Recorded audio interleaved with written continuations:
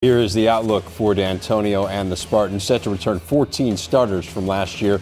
A lot of familiar skill position names on offense: QB Kirk Cousins, Edwin Baker, Le'Veon Bell, Larry Caper, B.J. Cunningham, Keyshawn Martin. Some big voids on defense, where their top two tacklers, Greg Jones and Eric Gordon, have both moved on.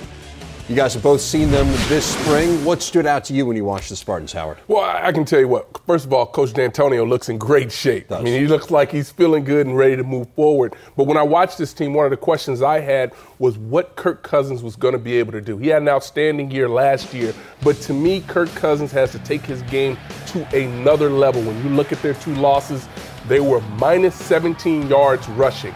So these are games where people are trying to line up, take the running game away, and the quarterback has to be able to step up and make some plays. He struggled a little bit in the spring, but I can tell you Coach D'Antonio is not concerned with him because he feels like he has a great grasp of the offense. He just has to get calm and relax and get back with his offensive line and really make some plays happen from the passing game. But I think that if they can get that passing game going to where it needs to go, this is going to be an unbelievable offense. And Howard, he struggled a little bit, he being Kirk Cousins, a little bit the day I was at spring practice as well. And he's going to have a good year. If you look at the way the league is built this year, not a lot of dominant defenses, and that gives the advantage to any offenses that have a lot of explosive players on offense. Well, Michigan State certainly has a lot of explosion, but it won't go anywhere without Kirk Cousins having a good year. But having said that, I believe most of the progress of Michigan State has to be made at the line of scrimmage, both on the offensive lines and the defensive lines.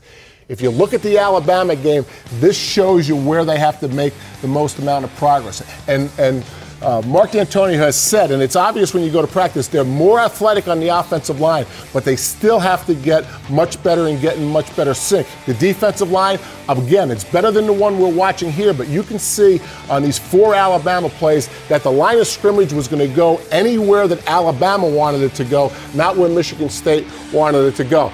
And I hate to beat a dead horse to death, but the answer is recruiting. The recruiting of the elite athletes in the front on offense and defense really is the answer to Michigan State's questions. I mean, Mark D'Antonio has done an unbelievable job there. The next step is to get great offense and great defensive linemen.